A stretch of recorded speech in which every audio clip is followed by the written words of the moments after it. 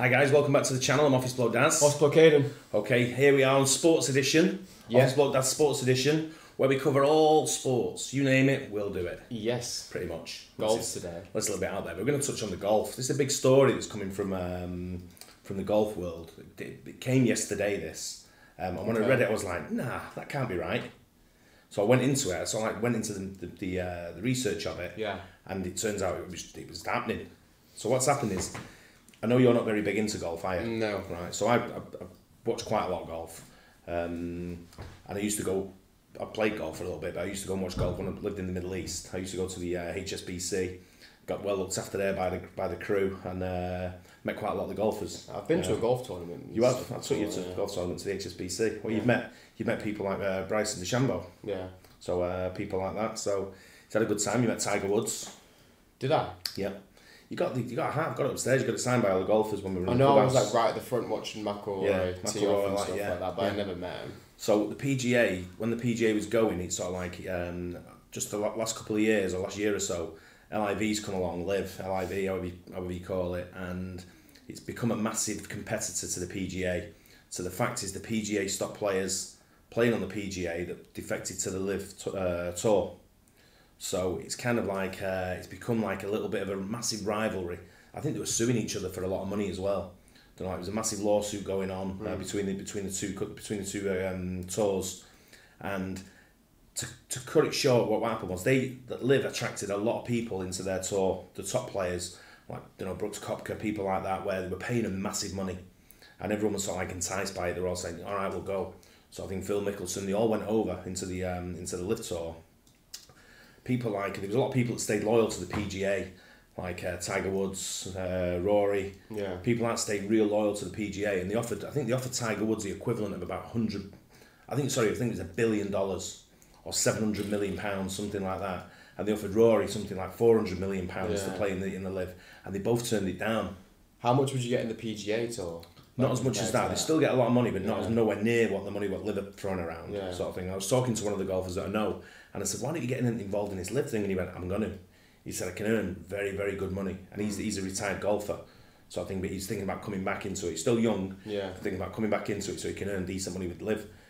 But now what's happened?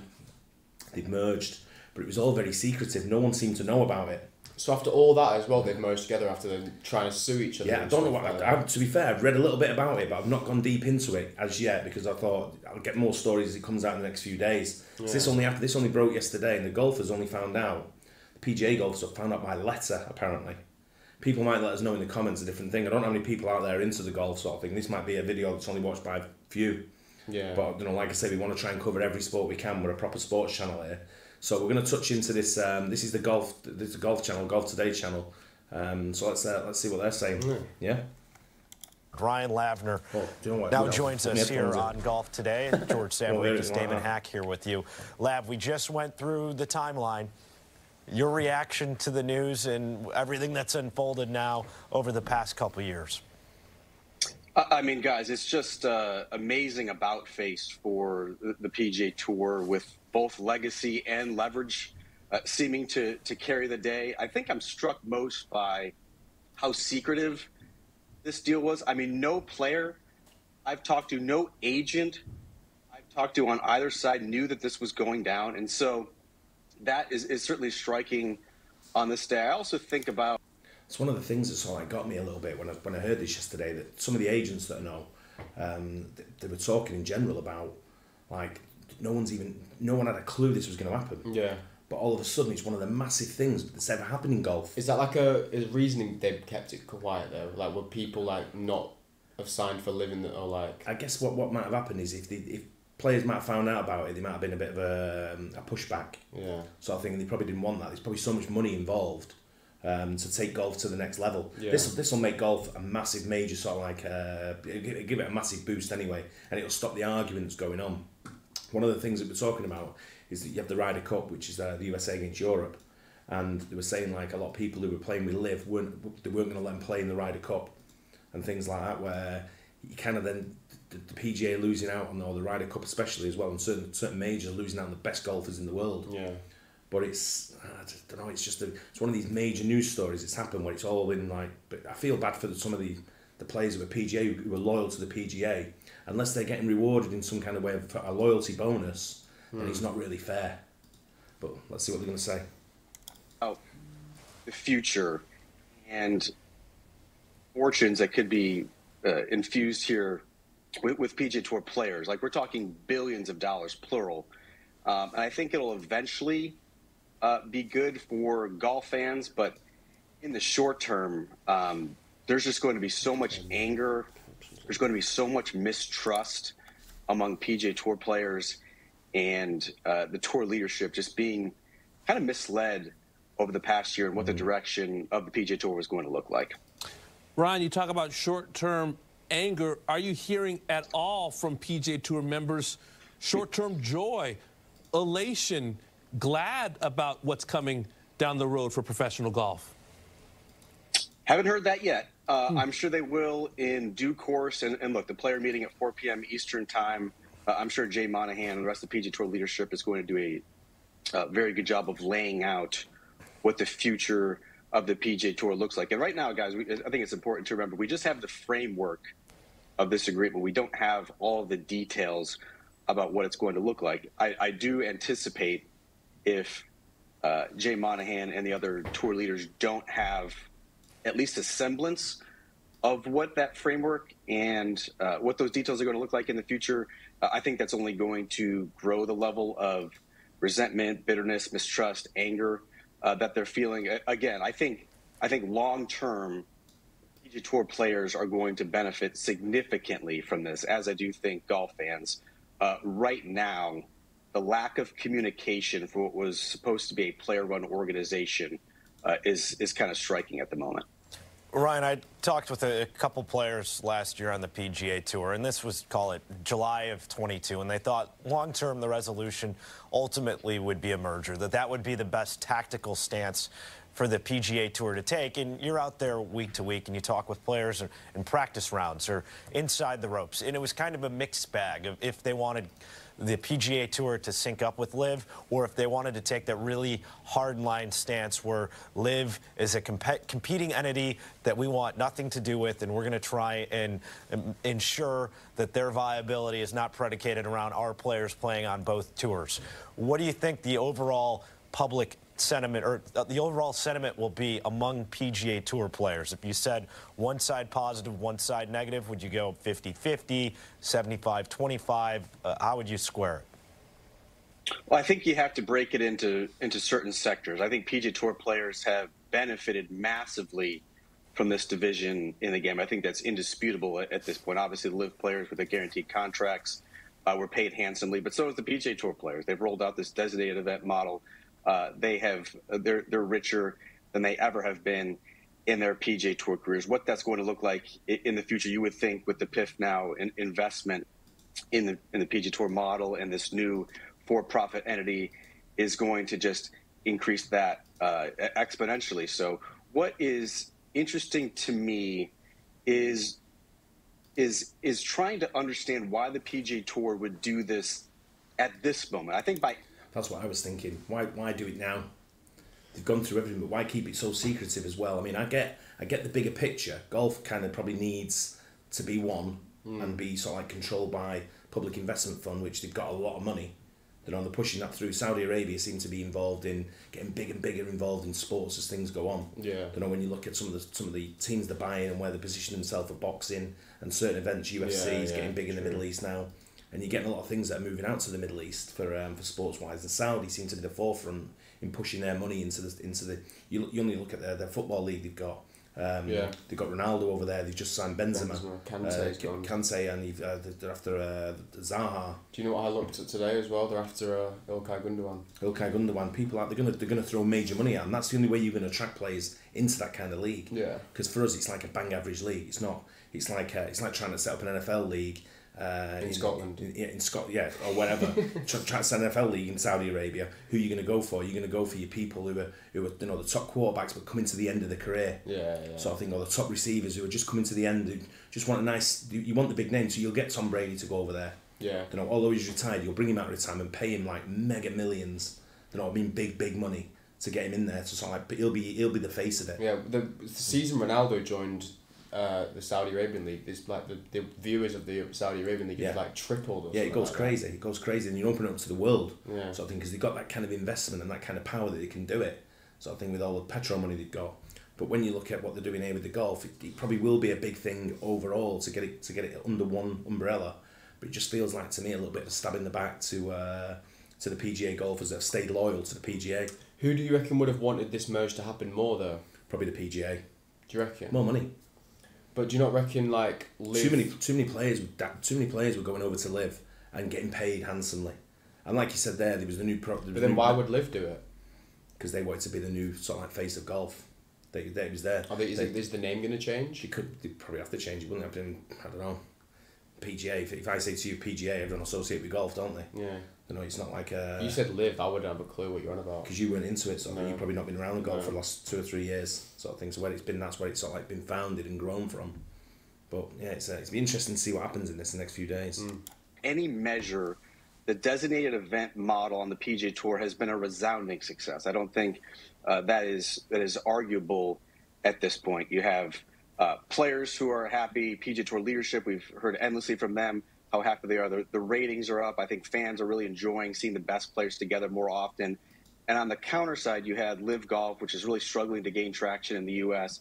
They've got to shut off the rating system. I think they were validated somewhat with the performances by the LIV players, the Masters, as well as Brooks kept winning the PGA Championship.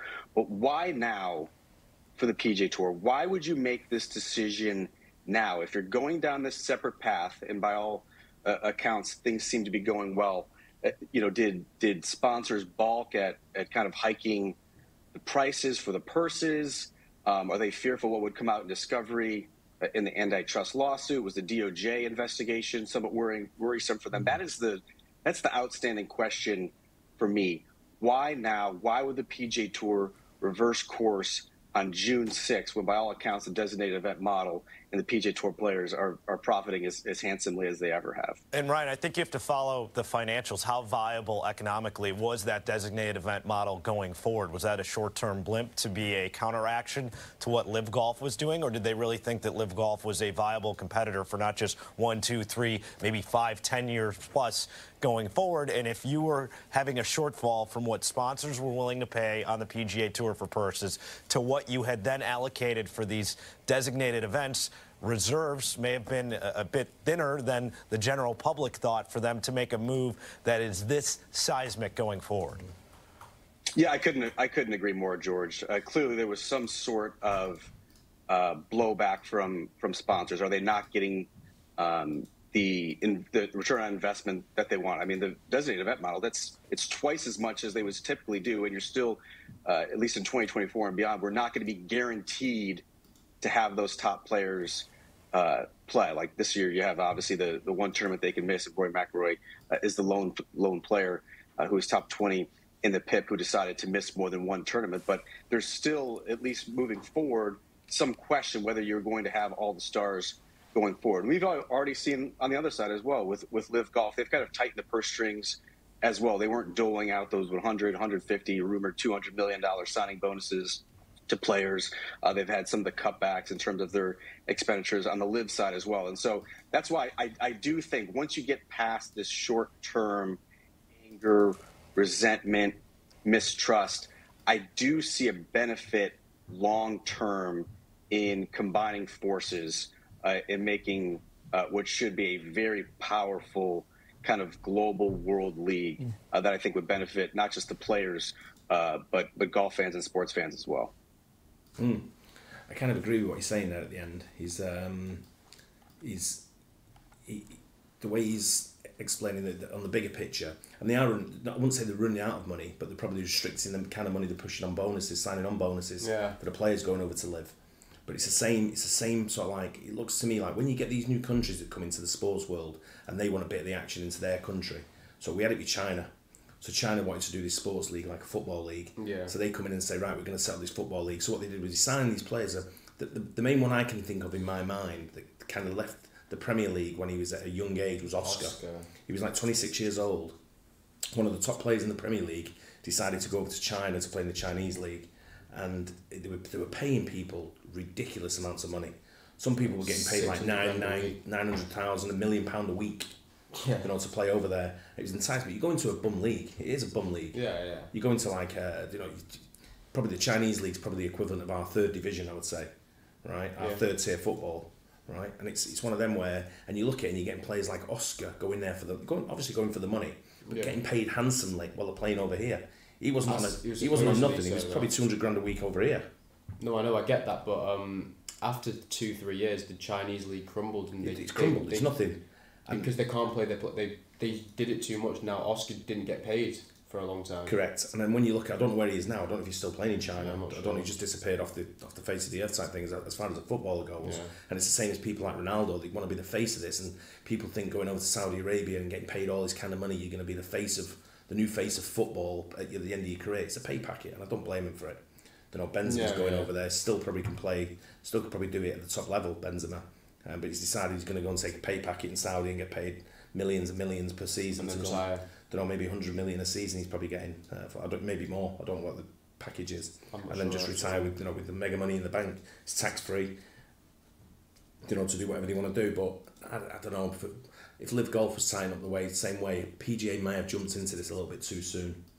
Mm-hmm. But it'd be interesting to see what the outcome of it all. Well, LIV Golf might have. I'm not an expert on this, but they might have merged with the PGA Tour because obviously mainly because they weren't getting the traction that they probably wanted. Well, they were getting the players. A lot of the top players were moving over. Yeah, but you can get the same you're getting the top players in Saudi Arabia moving over. It doesn't mean money.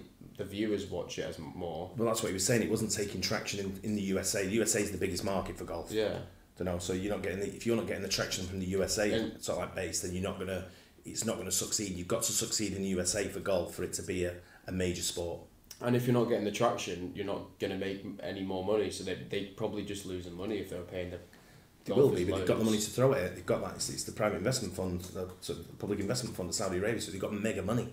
They've got billions and trillions to throw at it. Still want to make profit though. But they want to get involved in other sports as well. They're trying to make it the sports capital of the world, which I'm not sure a lot of people won't go for because you can't take certain sports into the Middle East. And take it away from the regular fan, the regular going fan. It's going to be hard for it. I know the golf tours around the world, there's different places around the world, but you take certain leagues and certain things that now will the made tournament, will it be the US Masters? Will it be the Masters? Is that what we call them still, or will it be a new tournament where it's played in Australia? And that's the new thing. Was the LIV golf courses, were they the same They were playing different courses. They weren't playing any majors at Augusta where the US Masters is based. Yeah. All the Masters over here, which played the British Masters. They play around the USA and stuff. They play different places. Yeah, I don't know where they live. I'm not too well up on LIV Golf to see what it was, where the areas they were playing. Yeah. But it was. But I think PGA they've made a decision. I think they jumped in too soon, like he was saying. Yeah, it's an interesting one, isn't it? Let's keep our eye on it and see what it is. But there you go. Every sport's a winner on here. It's our sports channel, so don't forget to subscribe as well. It does help us. And if you've got anything in the comments, we will be in the comments, and we'll get back to you. Yeah. Hopefully you enjoyed it, and we'll catch you on the next one. Cheers. Cheers.